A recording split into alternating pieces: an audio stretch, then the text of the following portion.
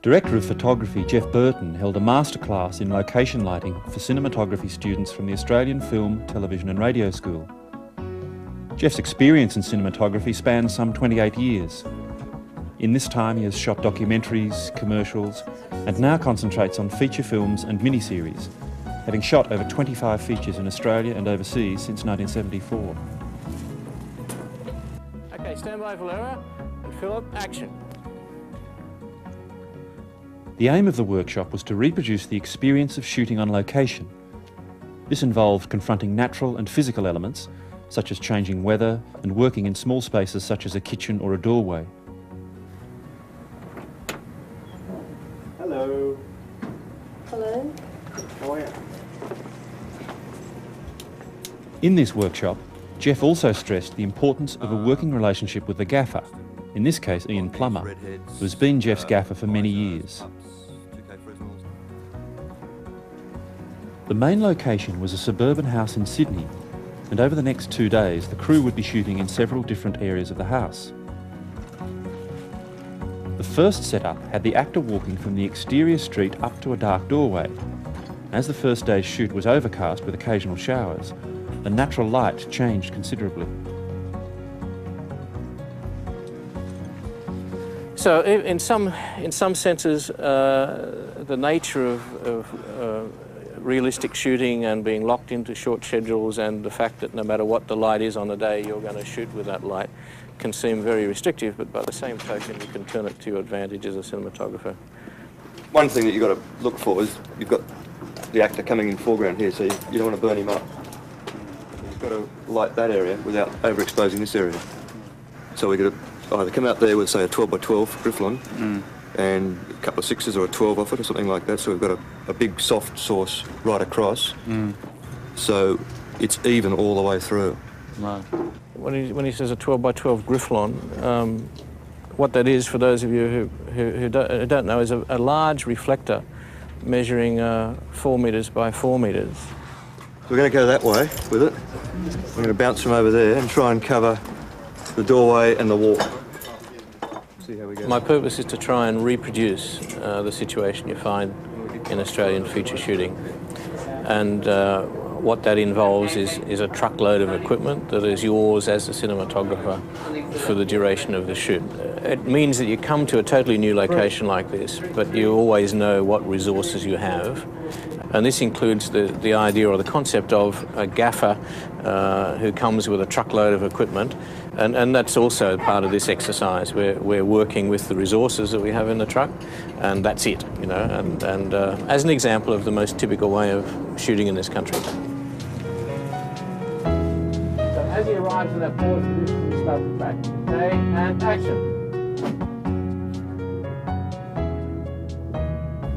The main problem with lighting the first setup was balancing the exterior daylight with the darkness of the narrow doorway. Because the camera ended up shooting straight onto the doorway, there weren't many options left for where to set the lights.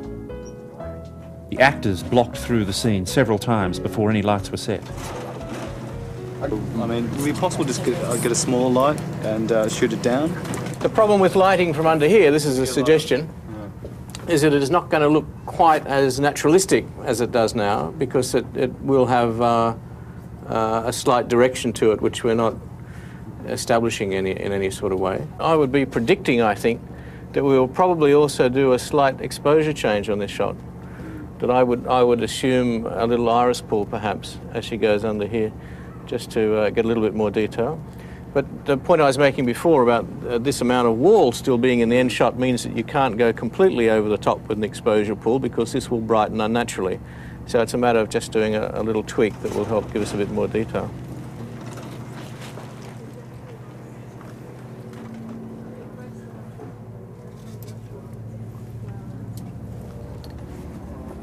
The first lighting setup was simple. Enhancing the natural daylight, a 12K HMI was bounced off a 12 by 12 Grifflon, providing a soft daylight source.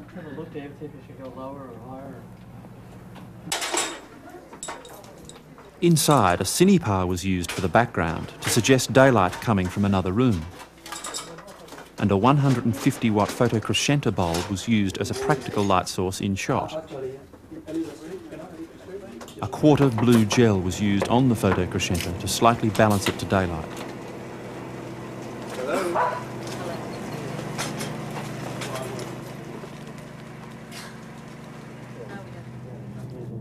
So as he arrives in that forward position, we start the track. Okay, and I think action. basically that the door exchange works, but the exposure variation we did bringing him from outside to the door is pretty well imperceptible.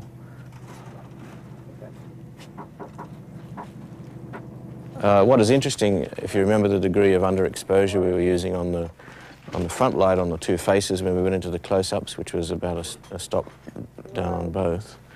Obviously, there's plenty of detail there, and I think it's fairly believable. Okay, thanks. We'll check the gate and move on to the next shot.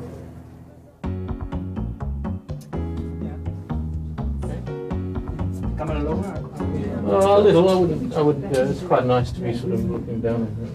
But you'll stay with the quarter blue. You wouldn't say go for like a half blue to just make it not so warm. No. I think one of the exciting qualities of the new of these EXR stocks is that there is an amazing latitude in terms of colour tolerance.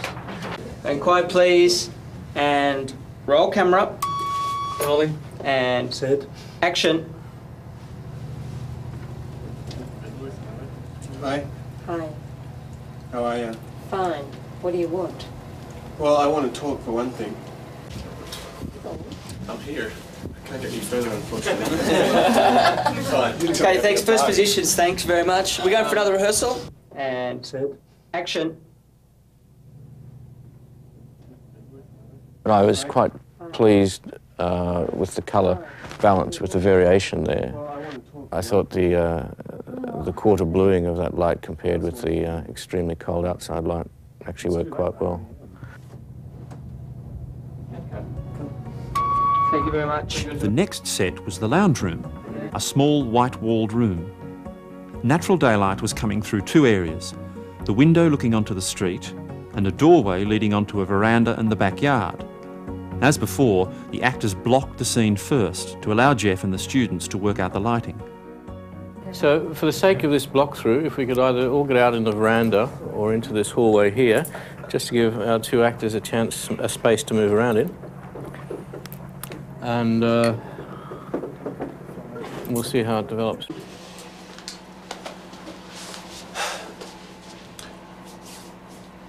So talk. I need some help. Can't do this by myself. Yeah, just come and sit down, please. And cut. Come and sit the scene. Somehow I get the feeling that when we do aim the HMI through here onto the couch, then when we do fill a bit of daylight this way, that it would still be nice somewhere to have a bit of tungsten in here too. I mean, I looked around to send Geoff for a practical to whack in the corner or something, just to see some kind of warmth on him or her. I would worry about mixing another light in here, in that we're going to make it look softer and maybe a little romantic. And in fact, the brief for our film is to do a fairly gritty, naturalistic piece in times when we weren't so well equipped as we are today. And you would find that you were really trying to stage things near windows, as one does in documentary, because that's the best looking light, and there's no convenient way to reproduce that.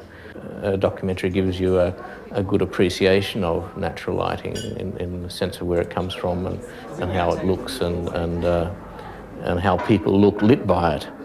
And then in a realistic production, one draws on that experience perhaps to, even subconsciously, to reproduce it with the added resources that you have. I would be surprised if we're not going to get enough interesting light just coming through that one source in the window, which will cover all this action in here. Because the background, I mean, it doesn't matter how little light you use in here, you'll never get a dark background. It'll always be fairly high key, which is one of the features of working in a small white-walled room. The next lighting setup used 4 lights. The 6K HMI was directed through a sheet of heavy spun, providing the main source. The Cine-Par was used through a window to suggest daylight in the background. Another 4x4 frame of trace was put against the window to soften the effect. Increasing it a bit. 2 red heads were used inside to lift the presence of the light from the tungsten practical. This one is going to be a little backlight back onto her when she's standing at the edge of the couch. Results coming from that crack as well. See.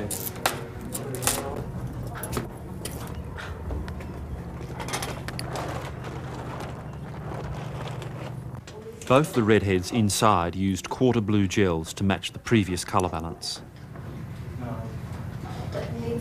So we'll see how that works when they come through.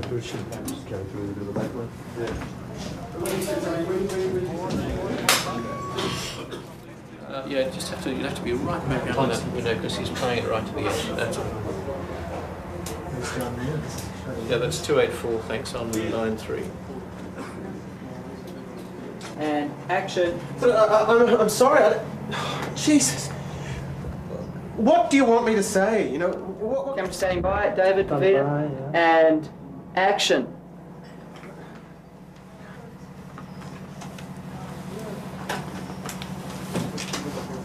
A problem for me, which I hadn't picked up during shooting. I mean, every Russia screen to me brings revelations.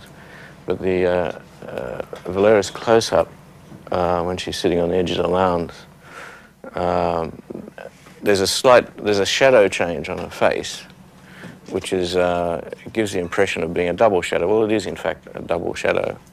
It's interesting because in that case, the explanation for that in that case is that window, which was about 1.5 meters square, was bisected by an upright post, and even though and the post was about so wide, I guess. But even though we were using an incredibly soft light through silk, the fact that that soft light was divided by that was enough to create that penumbra, that second lighter shadow, which you can pick up quite clearly on the side of her nose.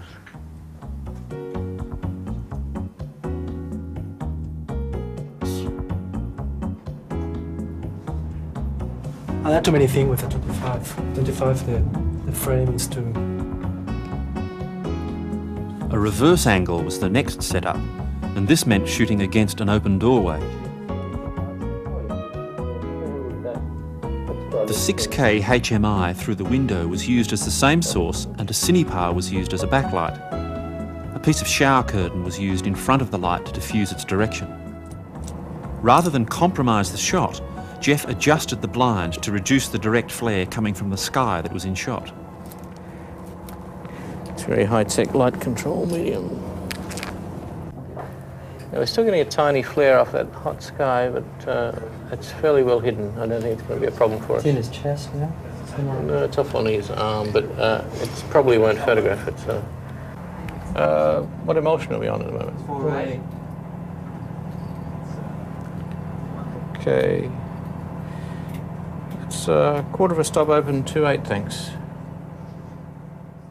You see, I find that acceptable because the brightness in the frame is actually below halfway down. Right, the hottest section in the frame is that area of sky, which is just above the roof of the garage there, and that's under the half frame light. So in fact, I mean, the natural kicker is lower. The third set was in the kitchen, an even smaller location than the lounge room. The only natural light was coming through the window looking onto the yard. Right, what we're suggesting now is that some time has passed since the little altercation we saw in the lounge room. It is still day, but much later. In terms of lighting, what I think we could suggest in these two rooms and in this sequence is that there's still that evening sunny outside, so we can afford to give the light a bit of direction through windows, and we can warm it up considerably. Do you want to come out to the kitchen? We're all going to fit in the kitchen. Do you want to just go over there? So, all right. Come on down this end and see what you... If we put her around about where she is now.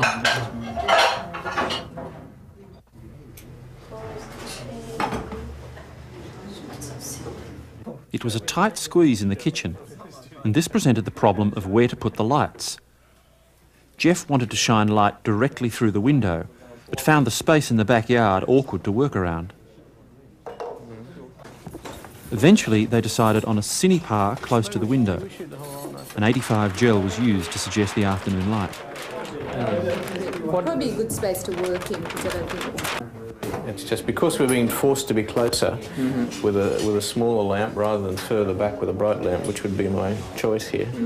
It means that the exposure variation between here and there is quite extreme. Somewhere here. Flag on, go. Well, do you want to look after that, Lani? Quite a big cutter in here.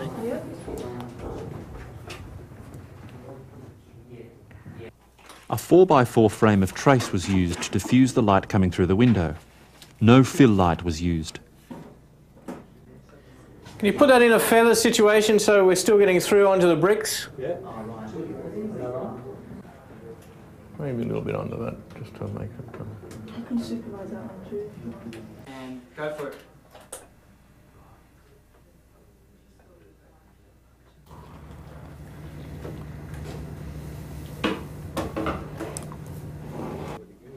Stand by, guys, right? Yeah. Okay, and action.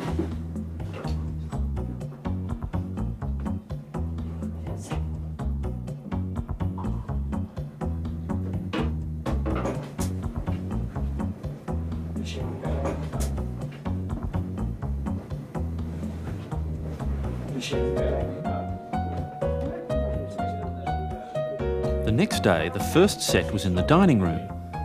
Natural light was coming from the windows looking onto the street, but unlike the first day's shoot, it was a bright, sunny day outside, and this presented a new set of problems. This is a perfect example of what happens when you come back to continue a scene. And it's not only a different time of day, but streaming sunshine through the window and absolutely nothing like the situation we left on the first part of the scene. Now, in this case, we've already committed ourselves to a look for the scene. We've already shot the first part of it. We need to maintain the continuity for the next part of the scene so that the drama is believable, that she leaves that part of the house and moves to this part of the house, and the feeling is that it's continuous time. Now, if we face him this way, so that the only bit of light that's hitting him is through this window, and we've got absolutely nothing on his face, we manage to keep light in this background minimal, so that unlike the lounge room where we were using those white walls in order to get an outline of his face against it without fill, we try and keep this side of his face dark. That would then give us an excuse for when she comes in with the coffee to be aware of the fact that she can hardly see any detail on his face, so we'd turn on a light. Okay? So this helps me with the drama of the scene to suggest that it's getting later. Now what we've got to work out, the difficult thing we've got to work out, we're going to have a practical here. We want a tungsten light source as though it's coming from that practical. We've got to work out what we're going to put there and how we're going to keep it out of shot.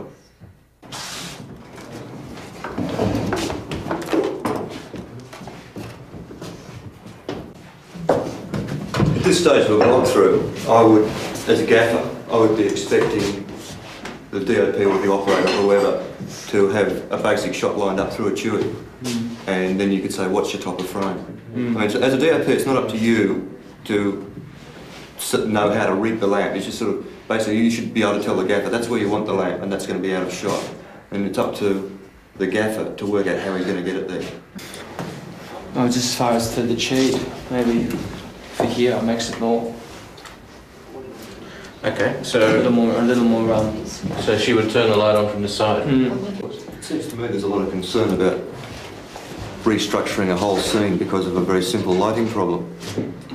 Okay. Well, we're holding back your obvious solution until we discuss all the other possibilities. Okay. Yeah. What I suggest we do is just put a pole cut across here and rig a red head or something. Yeah. It's just so it's above frame. It's still coming from this practical in all intents and purposes. It's still backlighting them. And it's solved all your problems. To suggest the late afternoon light, 85 gel was put on both the kitchen and dining room windows, so the natural daylight in shot would be warmer. A cinepar was shone through this to give the background light in the kitchen some direction.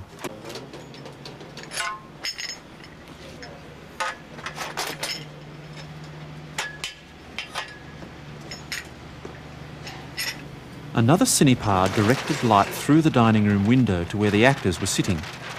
Half 85 gel was used to keep the source warmer than the daylight coming naturally into the room. A large black was erected on C-stands to block the direct sunlight that was going through the window. A photo crescenta was put in the practical lamp. As the lamp was in shot, the bulb was sprayed down on one side to reduce its intensity. A 12-foot polecat was used to mount a redhead above the lamp.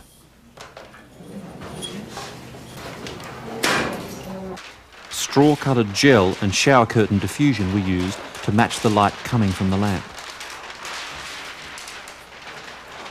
It's really important through all this process of lighting is to do it to a rehearsal, do it to what the actors are doing all the time, and to construct your position of the keys and level of your keys dependent on what they're doing. Yeah.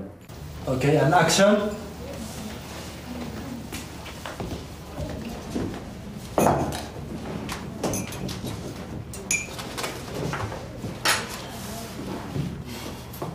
There's quite a nice little mood here, that lighting mood, that I think if we filled from this side, we'd risk losing.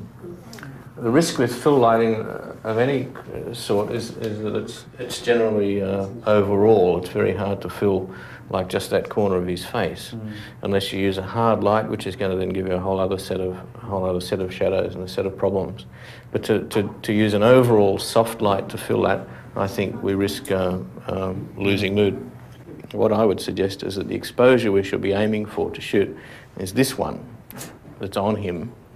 It becomes the standard as opposed to the one that was on her yesterday, which became the standard. And then from then on, the rest of the frame or the rest of the shot drops down as opposed to that shot yesterday, where a more day type scene, we're allowing stuff to burn out more. Whereas in this lower light, later day scene, we should be looking more towards the other end of the exposure range. We're letting things drop off more than actually build up.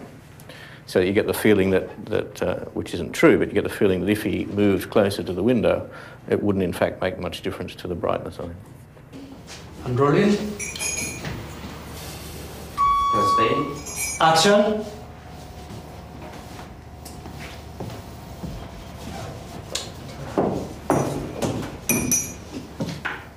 Almost any scene, I mean almost any situation with actors, I think is much more convincing for them on location than in a studio. Love scenes, for instance, two actors in a bed or in a love-making situation, and you're talking about fairly intimate shots, and surrounding them is a 100 by 100 studio and acres of darkness and 50 or 60 people in gantries and towers, and it must be a totally different experience to them to actually being in a bedroom or a small house, or The new location was quite a contrast, as it was a modern house with many open areas, but shaded from most of the direct sunlight. What I would emphasise all the time in lighting a situation like this is trying to make as much use as possible of what is here and what it's doing. The whole exercise is not lighting. And if we can approach it from that minimalist attitude, I think we can probably make it work. As the camera setup was to be one long tracking shot covering all the action, there was little space where lights could be safely hidden. The main challenge was how to light the broad space the camera was seeing from the areas that were out of shot. We would bounce off, we would arrange a Grifflon reflector out there, rather than going through a frame like we did yesterday, but maybe suspended off the pergola and weighted down, working right to the edges of frame. So it's important for him to liaise with the camera operator in that sense. And then we'd run 2 6 lights on it, two 6K HMIs, which would give us a spread to cover this.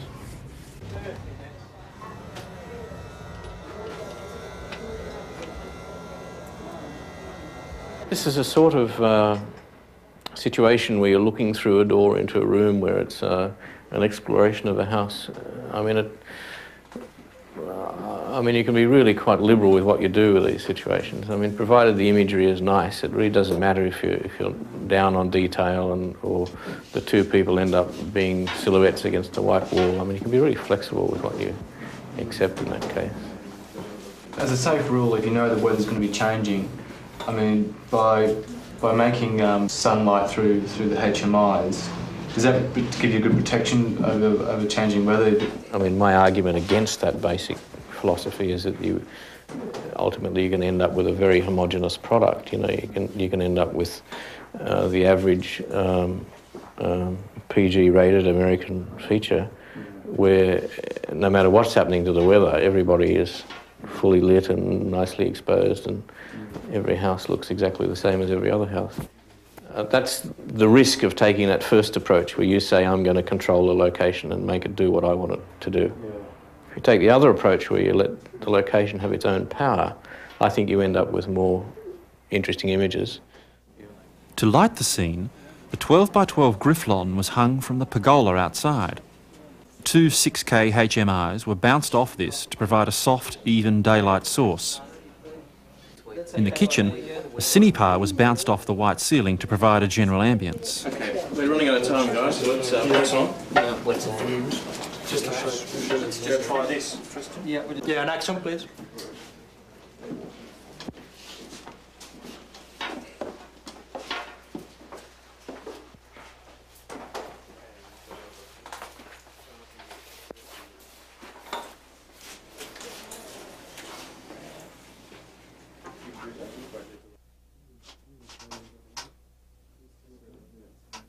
I think the second scene suffered quite a lot by us having such a slow work up to actually shooting it. So by the time we did start shooting that scene, we'd lost a lot of that nice ambience that we had outside when we first arrived. But yet that's another example of characteristic of shooting on location.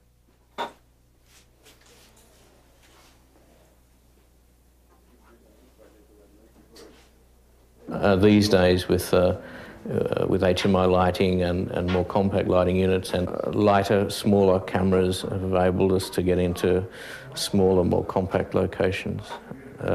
Dollies have become wonderfully freer than they ever were, and a lot of that type of reduced size and more efficient technology has also thrown much more emphasis on location once again. That we were able to use locations more convincingly than ever before, because things are reducing in size.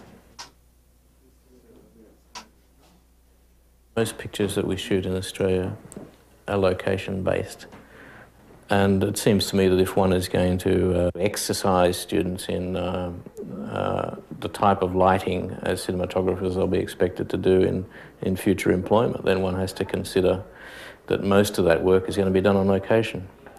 And although a lot of very basic lighting principles can be taught and exercised in a studio, I don't believe it is as relevant to a working cinematographer as knowing how to light on location.